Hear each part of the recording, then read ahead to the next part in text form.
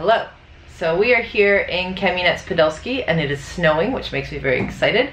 Last you saw us, we were in Kolomia at the Giant Egg. Our plan is to be here for 7 days, and normally when we stay somewhere that long, we like to grocery shop. Since we've been in Ukraine, we've mostly been buying our groceries from these babushkas, who are like grandmas or older ladies on the side of the road. So what's really intriguing to me is that it can be -10 and they're there on the side of the road with like 8 potatoes, 4 heads of garlic, and some frozen spring onions. So our plan is today to meet up with our Polish friend Gosia, who we met back in Rachiv. She is like a babushka magnet who we're going to bring along, and she can speak to them. So hopefully she can help us get to know them a little bit more, and also get some great veggies from them. And we could go to a regular grocery store, but we found that the produce just isn't as good, and this is just an opportunity for us to support local people, which we really like to do.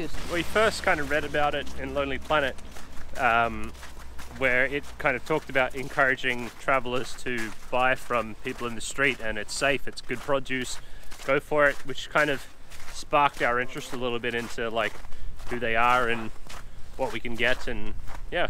And I mean, to a lot of people here, babushka equals like homemade, babushka equals organic, and I would say that's, I mean, I don't know if it's organic, but it tastes amazing. So this is Gosia, and she's coming with us to buy groceries. But interestingly, because Gosia speaks Polish, the people here who speak Ukrainian can understand you. Like yeah, mostly. It's like I speak different language, they speak different language, but they are so similar that we can understand like basically 90%, 95%. Can make a story.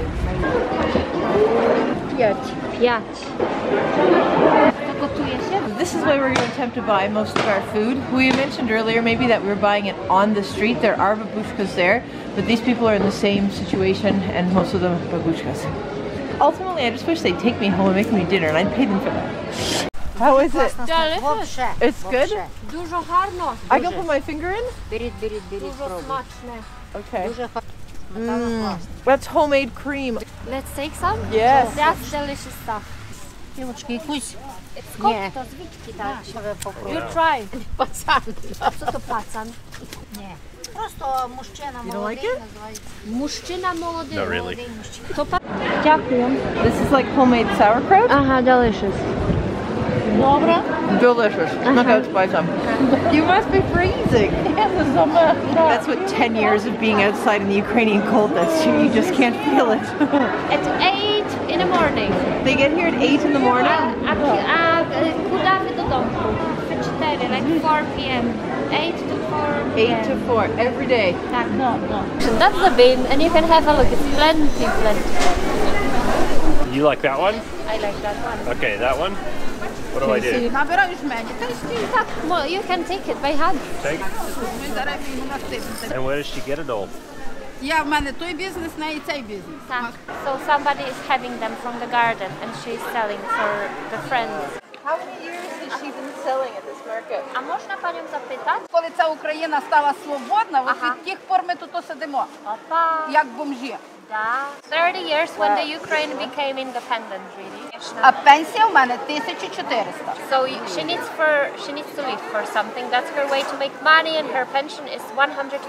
А розходи 1,050, sorry. How much does she make here for the month if she's comfortable? A można zapytać? Вроді нормально. Normalną, i to dobre, tak? Dobre, dziękuję. It's like the money she can live from. A jak pani na imię? Лариса. Larysa? A to dużo harne imię. Dziękuję. So Larissa's story is actually quite a common one. People have been selling their stuff in the streets since the end of the Soviet Union. And you've probably heard there was a revolution here in 2014, and that Russia annexed Crimea, and there's violence in the east of the country with the Russian-backed separatists. And this is kind of how those kind of events impact real people, because now a lot of people on pensions are struggling because the currency lost 2/3 of its value as a result of those events. And that a lot of Ukrainians actually hoard US dollars and euros because they don't have any faith, which is understandable, in the stability of the currency. But if you're on a pension, you don't really have a choice. You're receiving your pension in Ukrainian hryvnias, so you're totally exposed to those fluctuations. Gosia's just bought some honey, about $1 for this. What did she say? So she said it was so like casual, common. I was buying that honey, and she underlined that the president of Poland is a good person. I don't know why she said that. Dlaczego tu prezydent kradnie? Ten ukraiński prezydent tu kradnie? Все крадут, все. But president in here, she's like taking stuff for himself.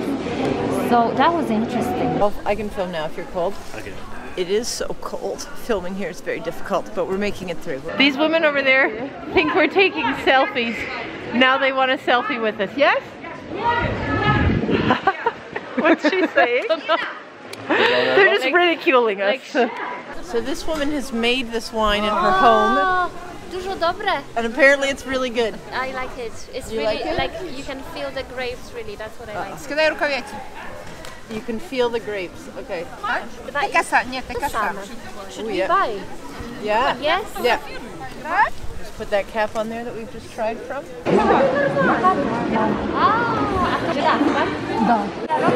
Gosia is just so good at getting to know everybody here. It's like they're all her grandmas. Her babushkas. We were loving just how eager some of these women were to talk. Without much prompting, this lady told us about moving here decades ago from her town about 100 kilometers away to marry her husband.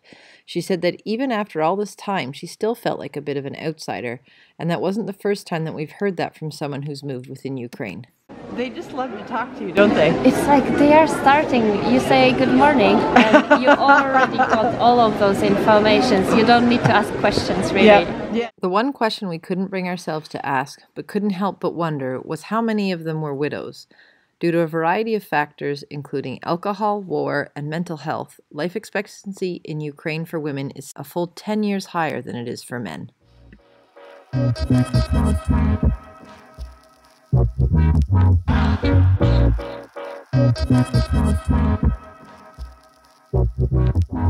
This is everything we bought from our babushkas. How much was it? Around 500. Around Yeah. 500 hryvnia. Interesting things we got. Bee pollen, pumpkin seeds, dried fruit to make a juice, dried beans, rose hips for tea, eggs, walnuts, raspberry sauce, dill pickles, homemade wine, some sort of squash soup thing, fresh cream. Which is delicious, really. Honey, sauerkraut with mushrooms she found in the wild, pomegranates, apples, carrots, yeah.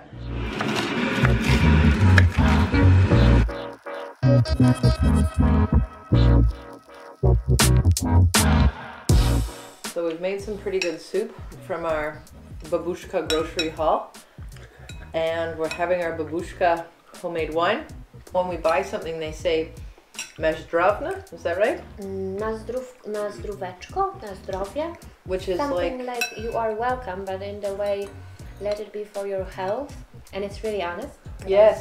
Yeah. Yeah. I feel like they're like, yes, go feed yourself Yes. with this. Nourish Yes. yourself. Make good tea. Yes, it is not about money only for them. It is about money, like they are earning money, but it's also about that interaction. Like that's the thing for me.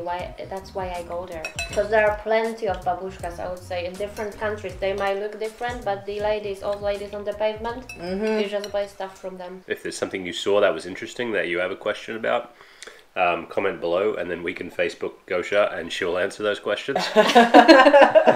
Yes, please, feel free. And subscribe if you want to see more of the interesting details of Ukraine.